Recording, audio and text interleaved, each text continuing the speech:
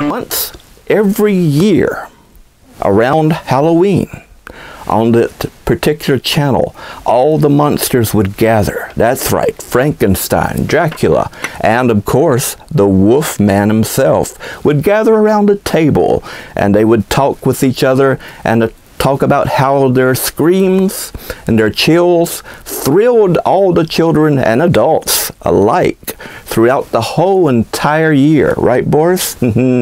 So, with that in mind, I found a wonderful film for tonight's feature. It's called Face of the Screaming Werewolf. Now,